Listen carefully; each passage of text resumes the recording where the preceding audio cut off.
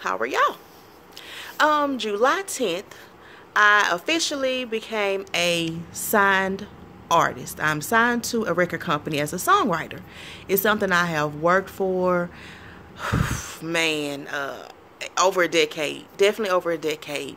And the other day, my friend called me and she asked me, hey, are you doing everything you're supposed to be doing? Are you going through your checklist? Have you booked your flight to New York to go out to the record company and all of that? And I was honest with her and I said, no, I haven't. And she asked me why.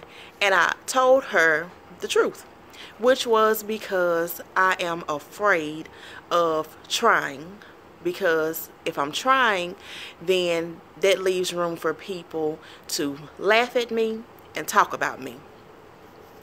As I was telling her this, God gave me the revelation that people have been talking about me and laughing at me my entire life.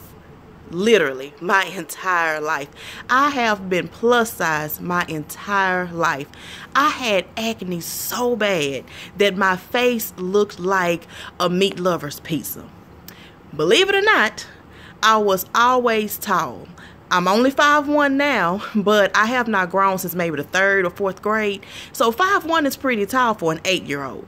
I was always the tallest in class. I was always the fattest in class. So I was always called Amazon, Hercules, Xena, whatever. Before I was even born, I was conceived under wedlock. Their relationship didn't work out. Another man took me in, claimed me as his daughter, gave me his last name, and, put his name on my birth certificate. So before I've even seen the light of day, people have talked about me. And so God was saying, so you're really going to let what you've gone through your entire life stop you from living your purpose, stop you from doing what you have worked so hard to do, stop you from what I have ordained you for, I have anointed you for, I have given you this assignment. People have been laughing at you since the very beginning of time. When you published your first book and you uploaded the wrong copy, you uploaded the unedited copy. So my first draft of book that went out had so many typos in it. I uploaded the wrong book, and believe me, I'm still hearing it. That was 4 years ago, and I'm still hearing about that. People have talked about me my entire life. I am no different than you. People have talked about you your entire life.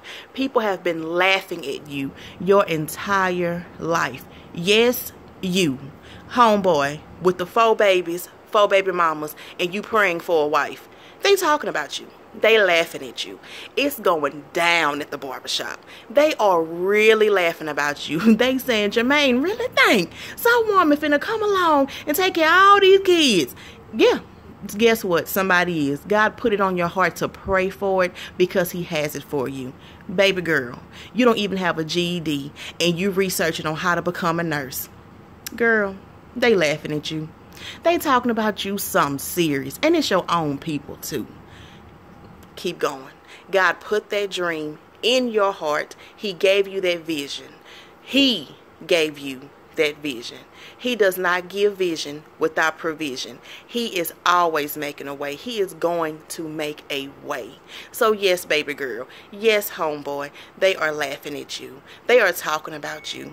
My daughter is only 18 months old, and I cannot think of a day in these last 18 months where someone has not said something to me about her skin color. She's a beautiful, chocolated girl.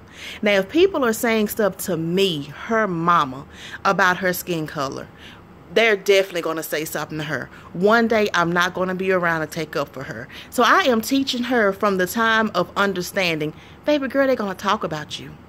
They are going to talk about your dark skin. They're going to talk about your curly hair. I'm 5'1". Your daddy is 5'4". More than likely, you ain't going to be center guard for a basketball team. More than likely, you're going to be short. They're going to talk about you. Hopefully, you won't have weight issues, but your mama has weight issues, your daddy has weight issues, you just might have weight issues yourself. They are going to talk about you. Yes, I'm all for anti-bullying, but I'm also down for I'm also anti-giving two flips, okay? Because we can do all these anti-bully rallies that we want to. It's not going to change the mindset of sick people. Hurt people hurt people. That is the point of bullying, to make someone feel as low as them. So I'm not trying to teach my daughter about, you know, going and crying and, oh, well, we're going to do this anti-bully rally. No, we're going to do this anti-give two flips, because people are going to talk about you. They talked about you when you were in my belly. They talking about you when you walk in this earth. And they're going to even talk about you after you're dead. You're going to be under the ground, and people are going to be like, remember that time so-and-so? They're going to talk about you. They're going to laugh at you. They're doing it right now as we speak. So please live that dream. You've worked so hard for it. You have sacrificed. You've stayed up to 3 a.m. working on it, perfecting it. God is going to finish whatever he started in you. Baby, they laughed at Jesus. They are laughing at Jesus. I know it's somebody right now saying this was a good video until she said something about Jesus. They are going to talk about you. They're going to laugh at you, and you're not going to be for everybody. I mean, everywhere I go, people are stopping me, telling me how all of my books have helped them, how all of my books have advanced them, how all of my books have helped them see a different side, and I've explored topics that people don't want to talk about.